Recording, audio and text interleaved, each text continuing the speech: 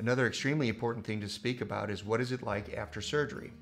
Now, after my surgery 18 years ago, and typical for any of the patients that I do a fusion now, it takes 3 to 6 months for the bones to grow together completely.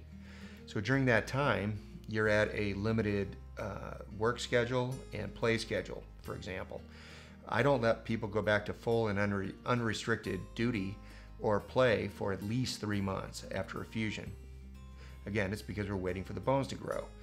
And you're going to be wearing a collar, a restrictive collar during part of that, and you have to be very careful not to fall or slip or be in a car wreck, etc. Very common sense things.